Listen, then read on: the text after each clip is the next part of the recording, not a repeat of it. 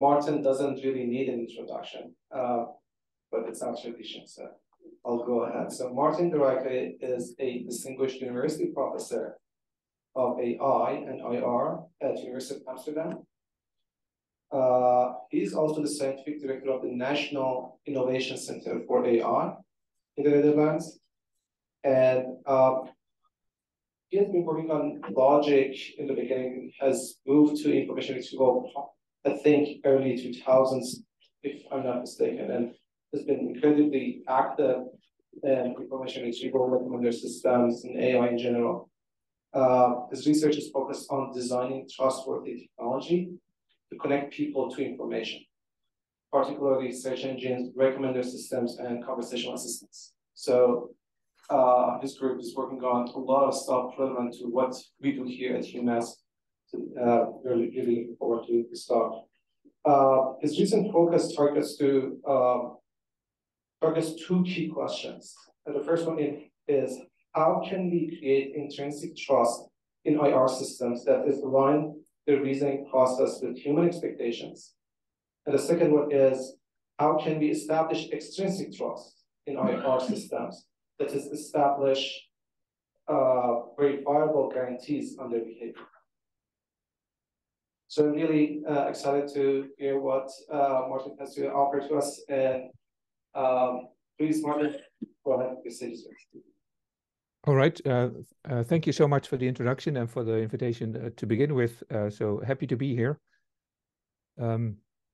We have many shared interests. We also have many shared friends and colleagues. And I hope there's lots of conversations going on back and forth between colleagues at UMass and colleagues at University of Amsterdam. So I hope we can see some of that result in joint research.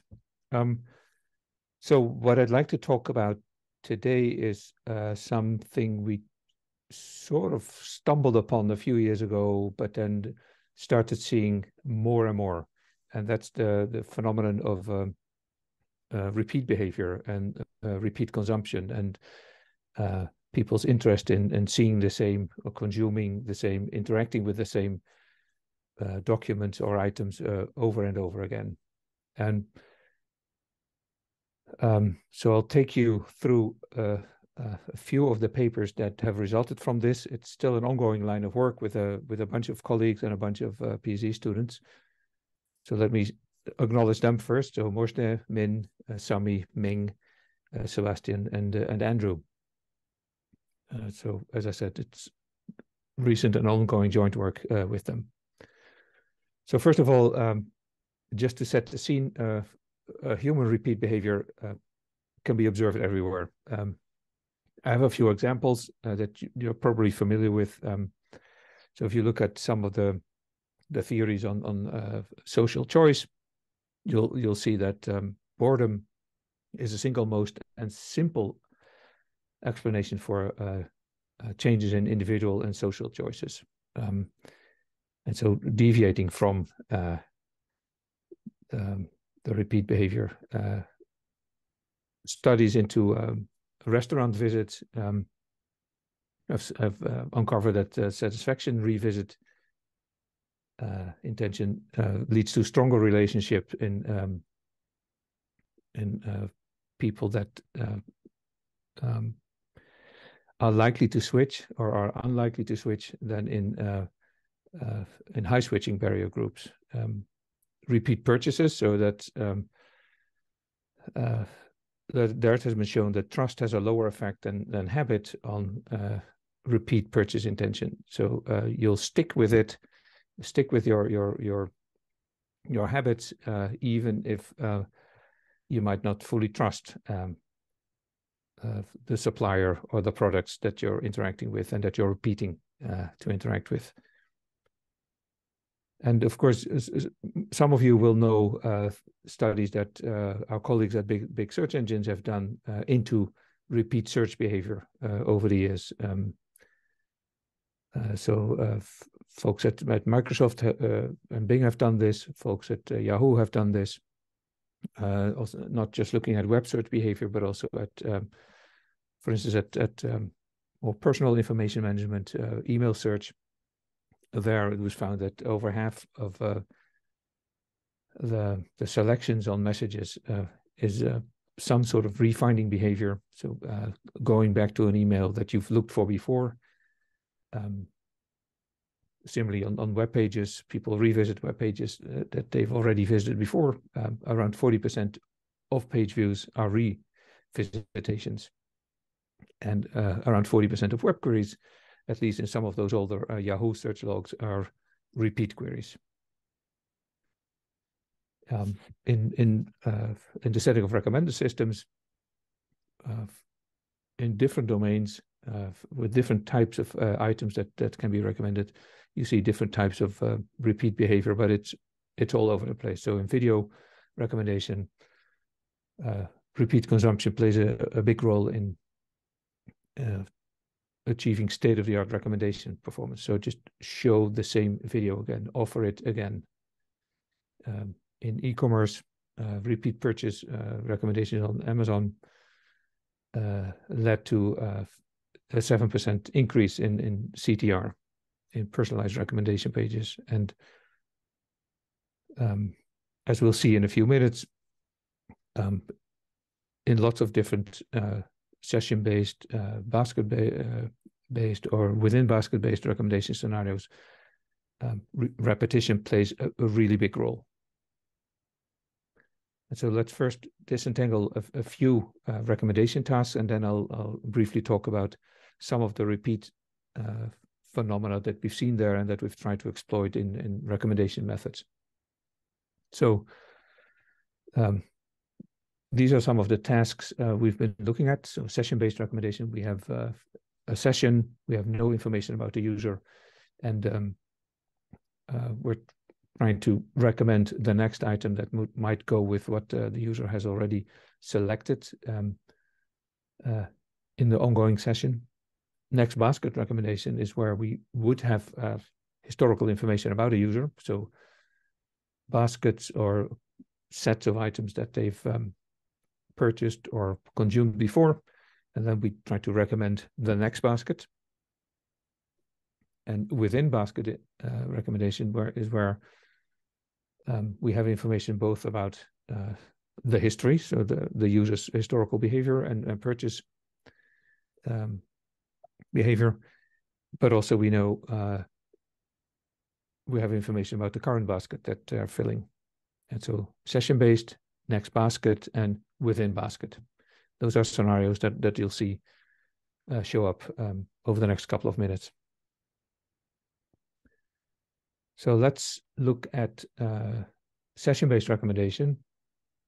So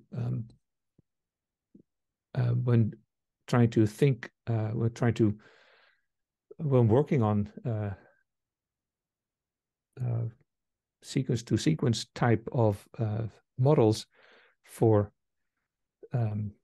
session-based recommendation, we stumble upon the fact that in many of the data sets that we used, UChoose, Digenetica, Last.fm, a lot of the items are repeat items. And so that led us to think about, okay, what can we do? Can we automatically learn to switch between repeat items and explore items, so items that a user has not interacted with. And so this is a session-based scenario, so we don't have historical information. All we have is what we see in the current session.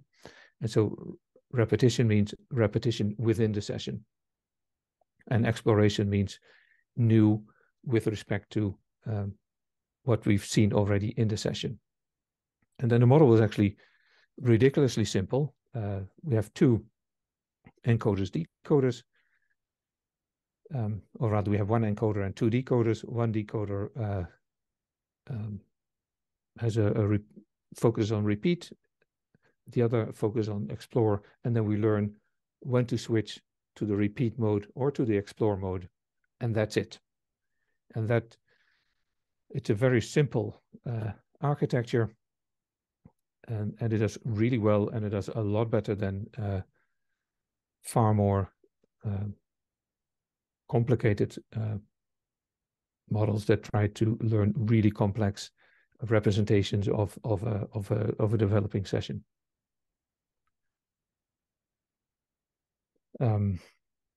Yeah, the numbers are not so important. What's important here is this led us to think more about repeat behavior, and then more interesting repeat behavior where we have a longer history.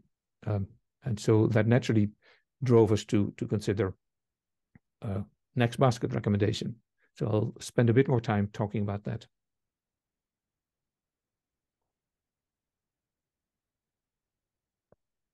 And so, Maarten, sure. this is Bruce. Hi, Bruce. Hi. Yeah, quick question. So you were saying that it was beneficial to repeat items even in the same session. Yep. So you keep saying to somebody, "Oh, what about this? What about the same thing over again?" Well, of course, it really depends on the sort of market or product category that you're working in or working with. But there are some, especially for instance, in music, where this really matters a lot and makes a positive difference. Okay, I can see that for some domains that would make sense. Okay, thank you. And so here in next basket recommendation, what we've been working with a large grocery brand here in Europe, but you know, to some degree you see similar phenomena in music recommendation with playlists, in sort of recommendations where in a holiday travel setting where it's not just a trip that you're recommended, but a trip with maybe an excursion and another excursion and a visit to a museum and what have you. So a package of items that go together. Another scenario would be reading lists. So maybe you have a new PhD student joining the team, recommend a reading list to that person of papers. And of course, in a reading list setting, it doesn't really make sense to recommend the same paper over and over again. It might make sense to read the same paper a few times to thoroughly understand it, but in these different scenarios, there are different degrees of repeat behavior. There's certainly a lot in music. There's some in video, as we know from Netflix experiments. There's an awful lot in grocery shopping. Oh. And so this maybe as an aside, this scenario of grocery and shopping is increasingly of interest to some of us at the CIIR lab in Amsterdam. Search problems, recommendation problems, also conversational assistance problems. Think of help desks, think of requests for returns of items, but also replenishment, forecasting problems, and increasingly sort of traditional search and recommendation tasks, but then with additional societal values. So don't just recommend any type of food, try to recommend healthy food, or try to food, especially if you're dealing with fresh food, try to recommend it, maybe try to recommend it at a reduced price before it is well beyond its best buy date.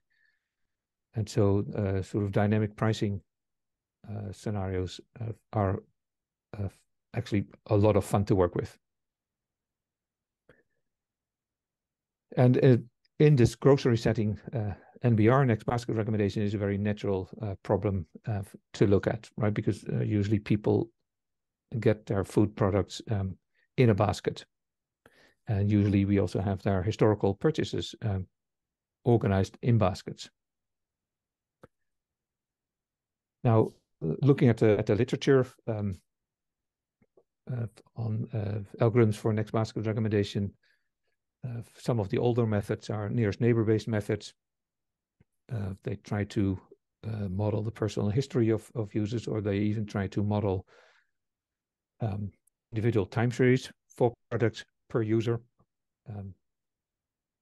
More recent methods try to develop fairly complex representation learning methods, specifically, of course, for users, for items, but also for baskets.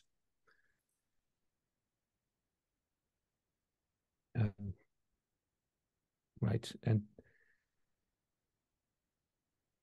what's interesting here is there's often when we do when we look at recommendation problems, we have different types of sparsity, right? New items come in, and we don't know a lot about those items until they've been around for a while. Of course, we have that too in a grocery setting. Lots of new food products come in, but we also have they either catch on somehow, and then very quickly there's a good amount of data to work with, or they don't catch on and then they disappear. So that's interesting, because that also means that you can, with new products, new food products, you can do reasonably low risk exploration. That's another topic I'm happy to talk about later, but there's some interesting peculiarities of this domain. The most interesting for this talk is the repurchase behavior. People tend to buy the same sort of food over and over and over again. And you might think, if once you've discovered it, once you've looked at data, you might think, well, why then do we need complex basket representation learning methods if a lot of the behavior is actually repeat behavior? Can't we simply do something like, personal most popular items, and then occasionally mix in something new, something unexplored? Let's see. As I said, in the literature, there's a bunch of methods. The older ones that are centered around nearest neighbor approaches, more recent ones, neural network-based representation learning ones. Question in the chat. All right, good. So we first, when we started to explore this space, we first thought, well, why don't we do a reproducibility study? Let's look at the methods. Let's put them side by side. Let's do a bake-off between all of them under the same conditions, because it turned out that in many cases they were not compared under the same conditions. So we tried to do that, and then, or we did that actually, and we then ended up with a fairly long paper that was submitted to Toys quite a while back already, but recently it's been accepted with some minor revisions. So I'm happy to share that paper. The main question that it addresses is, do the performance gains of these deep learning-based next basket recommendation methods actually hold up when we do a fair and systematic comparison? There's 3 data sets that we used: Tafong, Tanhambi, Instacart. They're all shopping transactions. Some cover a longer period, some a somewhat shorter period. Some have a very large collection of items, a large catalog. Some have a somewhat smaller ones. And so using these 3 data sets, we looked at 3 types of methods: frequency-based, so just counting what is most popular, or what is most, maybe across the population, but also what is most popular for an individual user, and different mixtures of this. Nearest neighbor methods, and deep learning based methods. And then we looked at the standard measures that are often used in this space. So recall, how many of the good items do we surface, NDCG, and and personal hit rate. Because there's such a big role for repeat items, we also came up with some new measures, namely the proportion of repeat items, so items that an individual user has seen and consumed before, versus explore items that they have not consumed before. So the paper has many tables. I'm not going to drown you in those tables on a late Friday afternoon or Friday evening in my case. Let me just summarize what we learned there. Turned out that no single NBR method consistently outperforms all other methods across all of the data sets. The methods that have been published, they're all either heavily skewed towards exploiting repeat behavior or exploiting exploration behavior. There's also an enormous performance gap between repetition and exploration. Recommending repeat items is much easier for a number of reasons. One is, for an individual user, if you know their repeat items, that set of items is usually many orders of magnitude smaller than the entire catalog.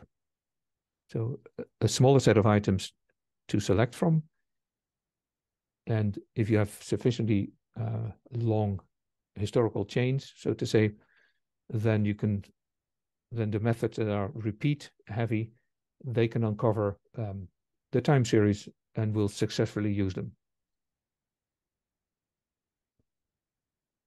The deep learning based NBR methods are often outperformed even by frequency based baselines that simply fill the basket with the most frequent items that a user has purchased, and then possibly add some additional items if there's still space left in the basket. And for that topping up, you can simply use the most popular items, most popular across all users.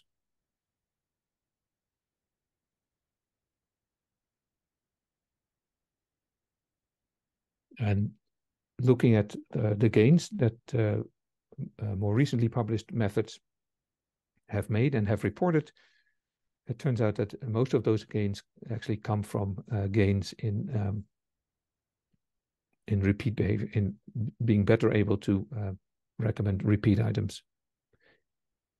Even though many of those methods have fairly complex modules, strategies, learning strategies that target exploration.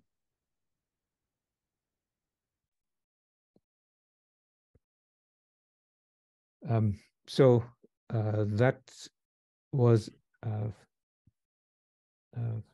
brief summary of this reproducibility study. Based on that, we then try to be creative, not just comparing existing methods, but also coming up with our own method based on the insights from the reproducibility study. I want to share with you two ideas we've published recently. One is published at CIIR 2022, and the other will be published shortly at Wisdom.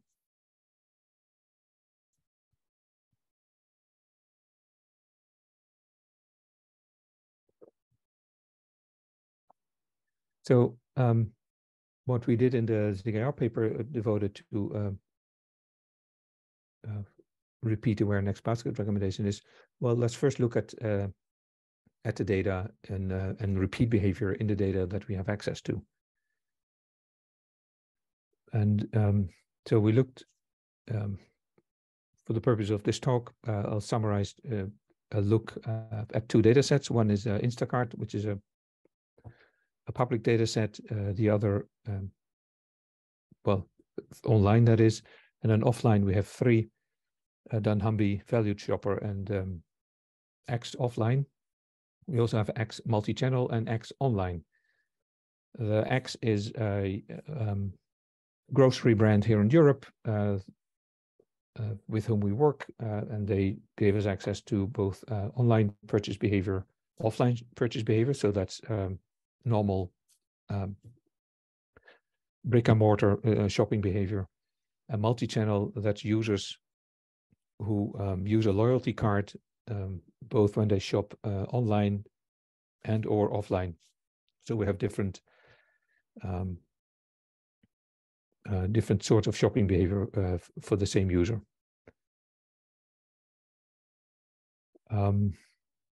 So what do we see here? A lot of numbers. What's interesting to see is that the basket size is between close to 10 and usually in the offline setting, and it can be as much as over 40 in the online setting on average. Of course, there are outliers, single item purchases versus purchases with hundreds and hundreds of items. But and a lot of this you can easily explain because it's more convenient to buy more stuff online. You don't have to carry it around, take it well, in the Netherlands, on your bike home or in the car.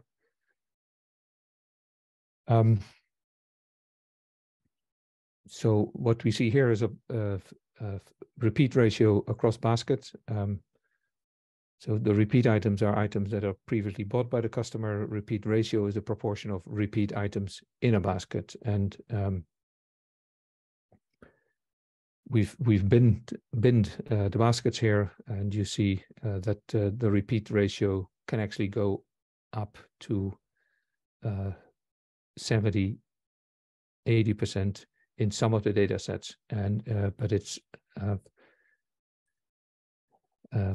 as you see, it's a very common phenomenon in this data.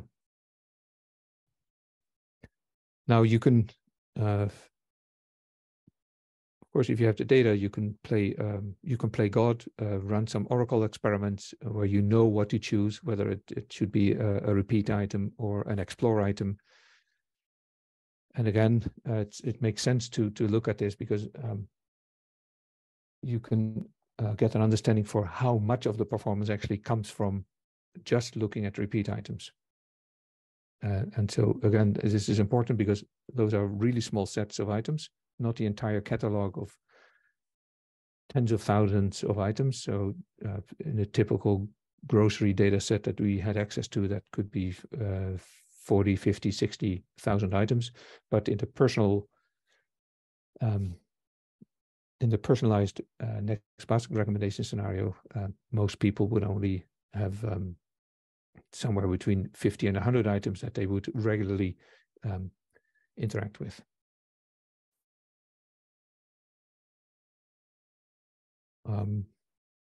Right. So what we did when thinking about this problem and thinking about how to design a model for this, what are some of the key indicators that we should take on board? Naturally, the personal item consumption pattern, the consumption patterns of the same item by other users, and consumption patterns of other but similar items. It gave rise to this really simple architecture where we do representation learning of the relation between users and items. We then feed this to a learning stage where we learn the consumption pattern. So if you like, the intuition behind this is, in a sense, try to pick up the time series of the interactions between a user and an item. And then finally, this should produce a probability of an item being included in the next basket for a given user. Lots of numbers. Of course, we do well on both on the open data set and on the proprietary data set. That's maybe not so interesting. What's interesting is this is now being A/B tested in production, so that those results are not in the paper because the paper we published at CIIR last summer, but hopefully we can report on this in the near future. what's also interesting is this, that the performance of this architecture is not sensitive to the number of items or the number of baskets per users, but it does have a positive correlation with the average repeat ratio of users. So if you have a user who has a high degree of repeat behavior, we tend to do better than for users who don't repeat all that much. Chat. Yes. So Bruce asks, doesn't the time between basket purchases influence repeat behavior? It certainly does. Yeah. And the idea is that with this consumption pattern learning module in the middle here, we should be able to pick up some of that temporal order, whether it's the right time again to recommend something. There was a paper also at KDD this summer, or maybe last summer, but I think it was this summer, yeah, that tried to really explicitly model all of the time series of per individual user of every item that they interact with, and then simply try to understand, are we at the right stage in the time series to push an item? That our somewhat simpler method still outperforms that. There's also a recent paper that simply only focuses on repeat purchases. It's called, I think I have it in the references, it's called Buy It Again. And so they completely ignore the explore items and only focus on these temporal patterns. And I think that's a very natural thing to do. Okay, so what are some of the lessons that we learned here? Well, first of all, look at the behavior that you see in the data. Try to understand what the characteristics are and make good use of it. One thing we want to do better in the future, and it's part of ongoing work, but by no means done, is become better at exploration, recommending new items.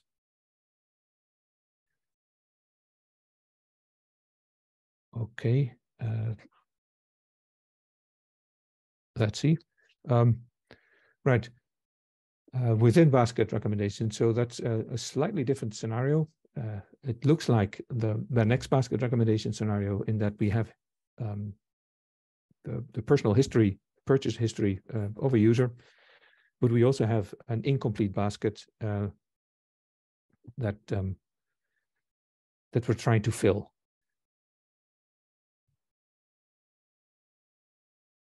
And so this is a paper Mozhdeh will be presenting at Wisdom in about 2 months. It builds on the insights from the previous papers that we've published in this space, and this method should be A/B tested early next year. Right now in December is a busy shopping period, so no experiments, but in January we have a few slots reserved where we'll do A/B testing of this method. What you will see is some results based on open data, based on proprietary logged historical data, not the A/B test outcomes yet. Anyway, given that these neighborhood-based methods seem to be really effective in this for these recommendation scenarios in this shopping setting, can't we develop a neighborhood-based method that's effective? It's also efficient. So that was the goal we set ourselves. And so the intuition was, if we look at the score of an item for a given user, a few things play a role. a personal scoring function depending on personal characteristics of the user, and neighbor-based scoring. And so let me expand on those things. So the personal score, we assume, depends on how the user has consumed the item in the past, as well as the items in the current basket. So that has a historical component, is HSF, the frequency and the recency. So here, this goes back to your question also, Bruce, right? That the time between the current purchase and previous purchases matters. And then the other component here is this BSF, the basket-based scoring function. Recent items in the current basket are more important than older items. The distance between a candidate item that we were thinking about adding to a basket and the current items in the past baskets is important. And recent baskets are more informative than older baskets. And so, this looks really simple, right? The score is this weighted combination of a personal scoring function. The personal scoring function decomposes in this weighted combination of history-based and current. And then we have the neighborhood similarity. That's what you would expect it to be. Similarity. We look at the similarity between users. We look at a set of neighbors of a given user of a given size, and for those neighboring users, we look at their personal score. Sorry, that was the wrong direction. Sorry, what's the question? Okay. And so again, the goal here is, given a history of baskets, the current incomplete basket, please recommend the next item for the current basket. And what are the metrics? MRR, hit rate at different basket sizes, 10 items or 20 items. And as I said, we looked at two data sets, a public one and a proprietary one.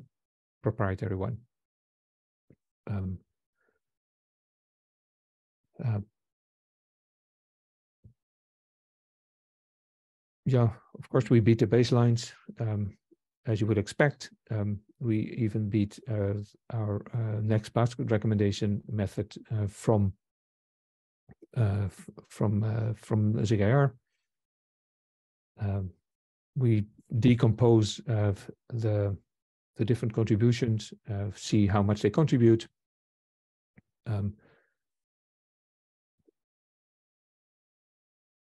We look at different values of these weighted combinations. We look at different contributions of repeat items versus new items. Interestingly, we also, in the paper, spent quite a bit of time on efficiency and tried to make this method as efficient as we can. And as I said, it'll go into an A/B test in a couple of weeks. So, looking back, this was a slightly different problem within basket recommendation, but still, here too, you can also exploit repeat behavior.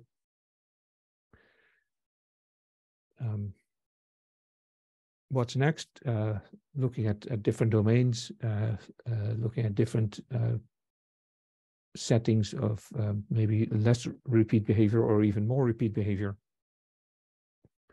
And perhaps also based on the A/B test outcomes, looking at what further components we might be able to add while remaining very low in terms of latency. Now, there's one more example I'd like to share, and then I want to stop. And that's reverse next period recommendation.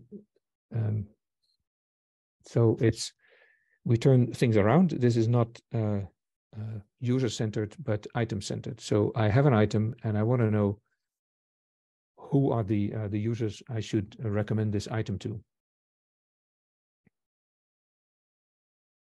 And so given an item, identify potential users who are likely to be interested in it in the next period. And again, here, the exploration and repetition are really different problems. It makes a lot of sense to pull them apart and to find out how to deal with the explore items, with the repeat items. So an explore item in this case is an item that is new for a user, should be recommended to a new user, should we recommend it to users who have consumed it in the past, and then learn a mixture of this.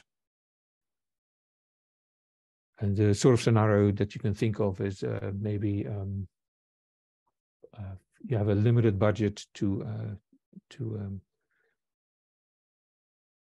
hand out items at a reduced rate, maybe a special offer, but you can't afford to hand out this item at a reduced rate to all your users. So who are the best users to recommend this to, either because they might become repeat users in the past, or because they're already repeat users of the item, and then you'd like to, in a sense, reward them for their loyalty to the item. Again, when you think about this, there's two things. One is trying to capture the habits. The other is trying to capture the interests of users. And then the third component here is to somehow combine these two. And so that's what we do here. And that's a paper that has been submitted to Transactions on recommender systems, and we still need to do a few revisions, but that should be out in a couple of weeks as well. So let me try and wrap up. So people in many domains are creatures of habit. They repeat their consumption, they repeat their interest. And so I think it's sensible to use these repeat phenomena when you do search and recommendation. Some of the questions that we're looking into now are, okay, if repeat behavior matters, then of course we need some historical data. How much historical data do we need? Certainly here in Europe, there's a growing pressure to delete historical data as fast as you can. And some of in the grocery setting, in some cases, organizations will throw away data after 2 months. And so in the grocery setting, that's probably okay to still being able to pick up enough of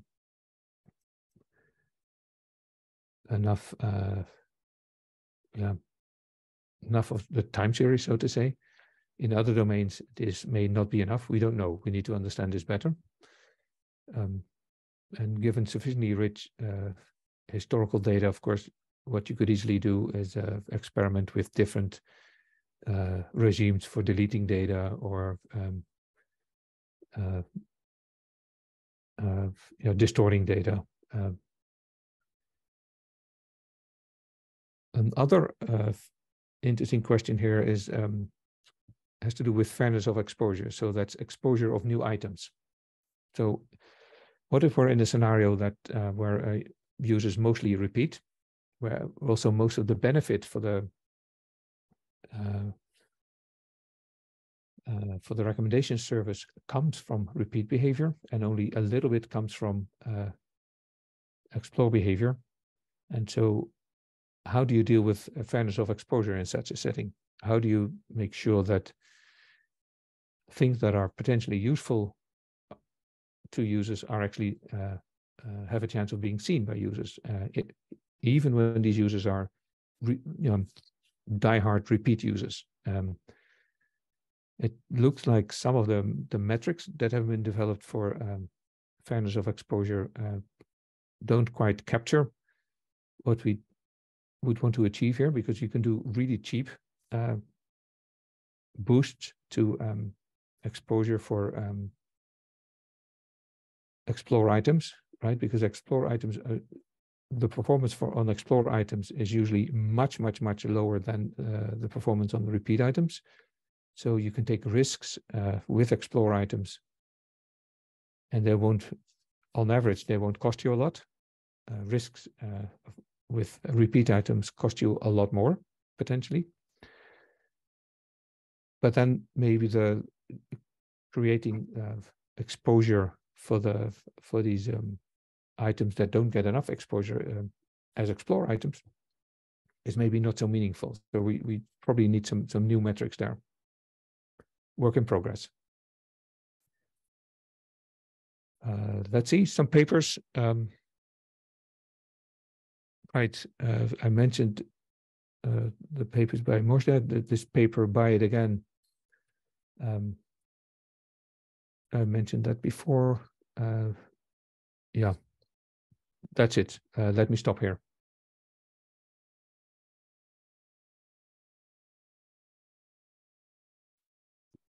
Okay, great. Thank you, Maarten, for the very nice talk. Really enjoyed it. So we have about 10 minutes for question and answering. Is there any questions from the audience here? Yes. Thank you. Thank you for your talk. I was wondering, in the last slide, you talked about only keeping data for 2 months because of European regulations. But have you thought about strategies how to, because I can imagine with groceries, especially, it's very seasonal. People buy different things in winter than in summer. So Yeah. how do you, have you thought about strategies to deal with that? So one strategy we're exploring is to get around this delete data after 2 or 3 months requirement by distorting the data so that we can keep the data for longer or maybe group across large groups of users so that it's much harder to drill down and identify a particular user from the historical purchases. So that's work in progress, but you're absolutely right. There is there are seasonal effects that you would lose if you seasonal patterns that you would lose when you delete data after 2 or 3 months. All right, thank you. Thank you, James. Hi, Maarten. This is James. I have a question about the one of the last things you talked about, the reverse double secret coupon gifting item. Right. Yep. So I'm wondering, when all is said and done, so here you're saying, here's an item and here's who might be interested in it. That's the task. You also had the task of here's people and what they might be interested in. So it's they're reverse of each other. Do you get anything different? If you went through and every single person in your system tried to figure out what they were interested in buying, would you get the same values for that one item, just less efficiently? That's the big question, or that's the big problem here. You want to do this efficiently without going through your entire customer base. Okay, so the focus of that work was more on how you implement that in a way that is efficient given a single item. Yeah, but it still gets good effectiveness. I was thinking what you would want to do is give that coupon to the people that were slightly less likely to buy it. Yeah. So there's there's some good intuition there, and there's actually a lot of literature of not in our world, but in the sort of consumer psychology world. They often segment customers in 4 groups. So one group is And two of these groups, well, one group, whatever you try, they'll never like this. So you shouldn't go there. That would be a waste. There's another group, no matter what you do, they will like it anyway. So you don't need to give them the discount either. And then there's a group in the middle. One is a group that might like it once. The other group is the group that might like it once, and hopefully they'll continue to like it in the future. And so, of course, that's the group that the supplier would be interested in identifying. We didn't formalize or formulate the problem like that. We just took a more down-to-earth recommendation perspective. But yeah, there's more that one can do here, and then try to understand what these two groups in the middle that you're really interested in, what they look like, what distinguishes them from the groups on either end that can't be convinced anyway and that are already convinced. Yeah. Okay, thank you. Bruce? Yeah, Maarten. I was wondering if you had any more detail about what approaches you might take to improve the exploration component. In other words, well, just as an example, do you think to really do well with exploration, we'll need to have more explicit models than your data currently provides? For example, modeling food affinities from recipe knowledge, modeling what types of foods people like from their restaurant behavior. Exactly. And more explicit models of item cost, for example, because if you recommend a $50 cheese to me, maybe I'll buy it, but a lot of other people wouldn't. Exactly. And so right now, what we're doing is we're talking to consumer specialists at this retail company that understand a bit more or quite a bit more about consumer behavior and consumer psychology than we do. And certainly one thing that has come up is richer knowledge about food products, recipes, also going back to the first question, making good use of seasonal effects. This is a time of the year that everyone is interested in, I don't know, Christmas related food. Okay, so why don't you explore a bit there? Because you know that there's this dominant interest for a few weeks. Yeah, so indeed a lot more context and a lot more in-depth knowledge of human behavior is needed here. Okay, thanks. Thank you. I also have one question, which is a little bit more generic. So in IR, for splitting the data into training and testing, we have had multiple ways. One was by time, which inherently includes this repetition of queries in training and testing. And another was by queries, which kind of removes these repetitions. And I think one of the, there have been debates about which is the right way to evaluate and so on. But the more standard way that the community has adopted so far is just by queries, because we want to evaluate generalization, not memorization. So do you see any relations here, or is there any concerns of just doing a lot of memorization when we are doing modeling repetition in these tasks? It depends on what the question is that you want to answer. If the question is what would I do with a new user that I haven't seen before, and am I able to give that person a good deal, and I mean, or decent recommendations or not? Of course, then you would split your data differently from how do I treat my my known customers well, because there you do want to understand that repeat behavior. There, the generalization question rather is something that goes back to the question that Bruce asked. I have a new item here. Will this trigger a good exploration for them? And the interesting thing is that yes, people are creatures of habit, but actually, if they discover something new that they like, that's a much, much, much bigger boost for them than buying that same bread again or buying that same cheese again that they know and like. But so good discoveries are of also a big psychological value to them, and so that's a different generalization question than the how do I deal with new users question. So to me, it depends on how we want to generalize, and then you organize and split your data accordingly. Yeah, and also it's related to how to evaluate also. Sure. Weight more on the new discoveries or the repetitions and things like that. Yeah. Yeah. Any other questions from the people online or in the audience here? I would like to ask a question. Please go ahead. So like when we buy things online, let's say buy things Amazon, I think a very common pattern is that first you like browse lots of like new items, and then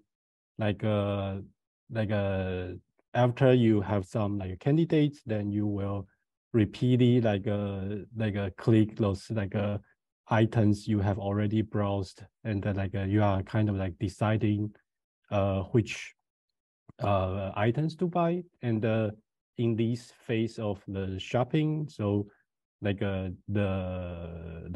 website should recommend repeated things.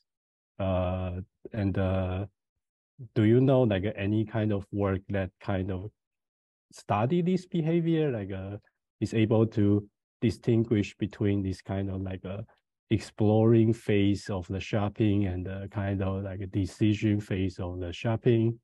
Yeah.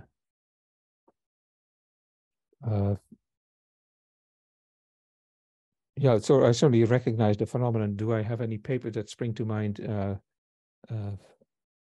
Not off the top of my head, but certainly from an interface point of view, this has been looked at, right? How do you facilitate this comparative shopping? There's also, from a consumer psychology point of view, quite a bit of work on just even when it's a market where there's not a lot of repeat behavior. For instance, big TVs. How often do you buy a big TV? Probably not every other week, right? Still, it makes sense to show to people stuff that they've bought before, because it triggers a sense of recognition. I've been here before. It helps to build trust. Doesn't mean that they'll buy that item. Probably not. The next TV will be different, right? Or the next electronic. And so that has been studied. I can send some papers. I don't have them in my head right now, but yeah. Thank you. Okay, great. Thank you. We are right in time. So let's thank Maarten once again.